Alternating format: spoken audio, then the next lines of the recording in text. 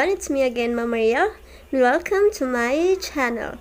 So for this video, we're going to discuss all about the percentage, the base, and the rate, okay? So the goal of this video is for you to understand well the meaning of these three, okay?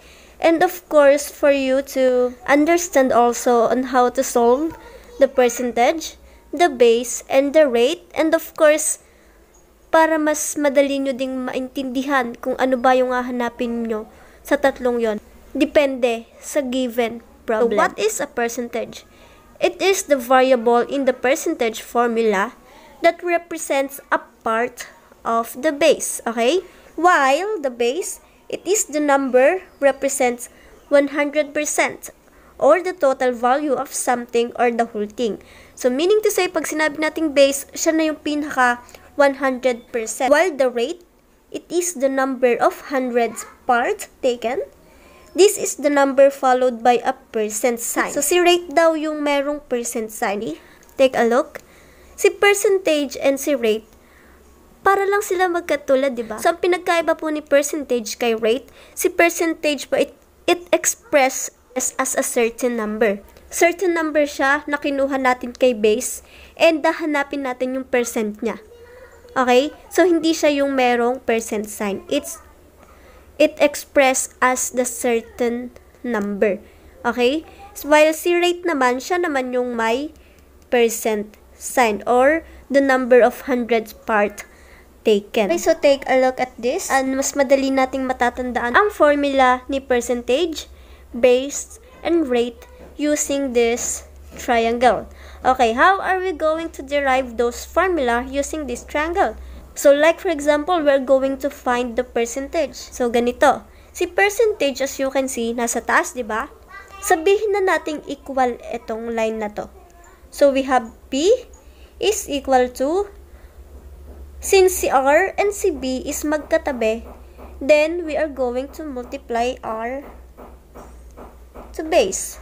Yan. So, the formula of the percentage is R times B. Kasi magkatabi sila. Sabihin na natin multiply yan na. Multiply. Okay, now, what if naman si rate naman yung kukunin natin, ma'am? So, mag-derive ulit tayo ng formula ni rate. So, we have R. Alright? And as you can see, si P and si B na lang yung natira since si R yung hahanapin natin. Kapag magkatabi sila, we're going to multiply. While, kapag naman nasa taas si P and nasa baba si B, then it is division. Tama? So, P over B. And that is the formula of the rate.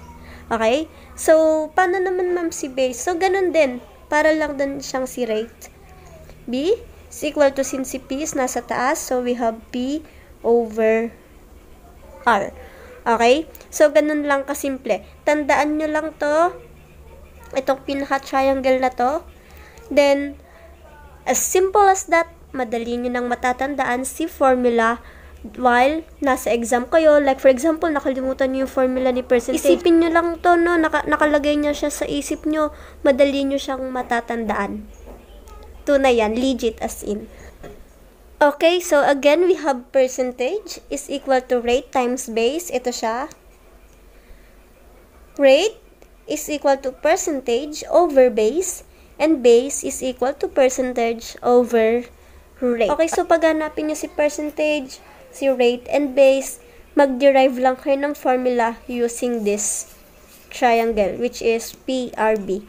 Pwede din siyang maging PBR, or magkapalit itong dalawa. Magkatulad lamang yun. So, take a look at example number 1. We have 30% of 70 is what number?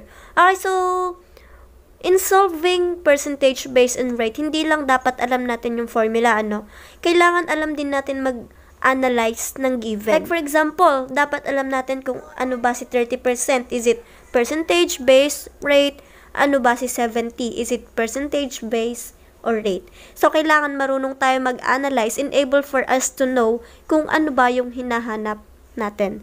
Okay? So, the first step is to identify what is missing. So, in able for us to do that, we have to read the problem. Like for example, 30% of 70 is what number? Sinabi ba dito kung anong hanapin mo, kung anong formula ang gagamitin mo? Diba hindi? So, kailangan marunong tayong mag-identify ng given in able for us to know the formula. Okay, so take a look at this. Sabi dyan, 30% of 70 is what number? When we say 30%, ano ba yung sinabi natin kanina?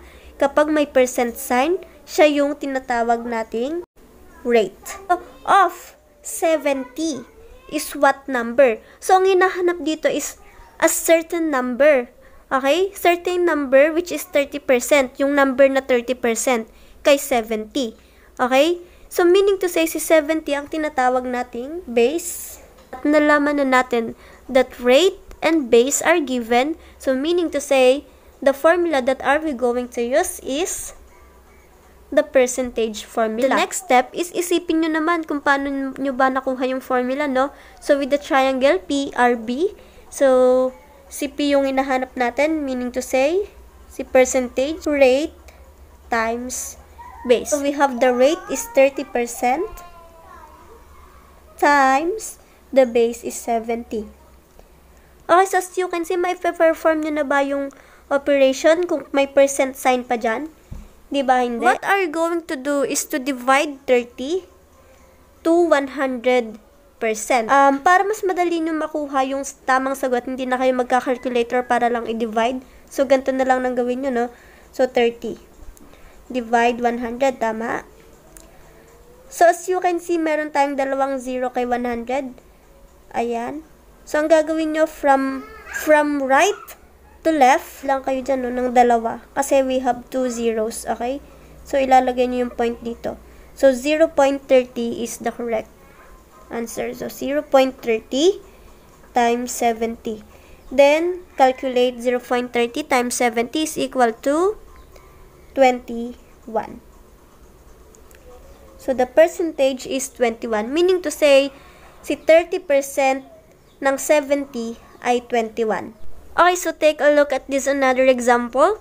The number 5 is 25% of what number? Okay, so kapag nakita nyo na may percent sign, automatically it's the rate itself. So, sabi dito, si number 5 daw ay 25% ng anong number. So, by that, alam na natin na si 5 is the percentage. Why?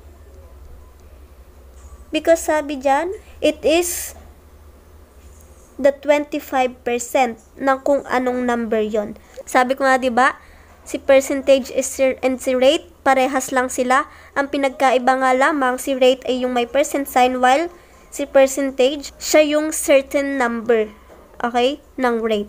By that, alam na natin kung anong hinahanap natin, which is the base. Tama? What is the formula of the base from the triangle or dun sa mnemonic na binigay ko kanina? We have PRB, so base is equal to P over R. Tama? Or percentage over R. So, we have B is equal to, our percentage is 5 over rate is 25%. So, remember, lagi nyo lang gagawing divide yung 25% to 100. Enable for you to solve it well. Like 5. So, hanapin natin yung 25%. 25 divide 100, which is hindi nyo na kailangan gumamit ng calculator kasi pwede nyo naman siyang gawin ganito. So, 0.25. Since dalawa yung 0, dalawang step din. 1, 2. So, the answer is 5 divided by 0.25 is equal to 20. So, ang pinaka-base natin ay si 20. And sabi dyan, si 5 is 25% ni 20. Okay, so take a look at the third example. We have 20 is what percent of 60. So, ayan na tayo, no? As you can see, wala na yung percent sign. Meaning to say, kapag ganito yung problem, nakita nyo na wala si percent sign, ano yung hahanapin natin? The rate. Okay, yung si rate na yung hahanapin natin kasi nakita naman na natin na wala si percent sign. So, we have rate. Alam na natin na si rate is si percent sign. Ano ang formula ni rate. So we have percentage over base. Tama? And by that, we have to identify from the problem itself kung alin ba si percentage sa dalawa and alin si base sa dalawa. So as you can see, sabi dyan, 20 is what percent? Si 20 is what percent or rate? Meaning to say, si 20 yung tinatawag nating percentage. Okay? Over, si 60 is the base. Tama? Kasi sabi dyan, si 20 daw ay anong percent ni 60? So, anong percent? Si rate yon. Okay? While si 20 is si percentage. Kasi partner silang dalawa, diba? Sana all make a partner. Okay, so we have 20 over 60. Divide nyo lang yan, okay? Using your calculator or kung kaya nyo namang imano-mano, do it. We have 20 divided by 60 is equal to 0.33. Actually, so maraming 3 yan. So, kinuha ko na lang yung first 4. 0.33. And by that, you are just going to convert it into percent. How are you going to convert it into percent? You are going to multiply it to 100. Kapag nag-convert kayo ng decimal to percent, so, hindi nyo na kailangan gumamit ng calculator. So, ganito lang yung gagawin nyo. From the point itself, so from left to right ang move nyo. Since 100 is dalawa yung 0, ibig sabihin 2 moves yung gagawin natin. So, we have 1, 2.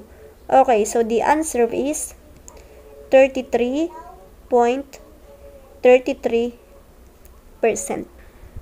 So, ganun lamang kasimple.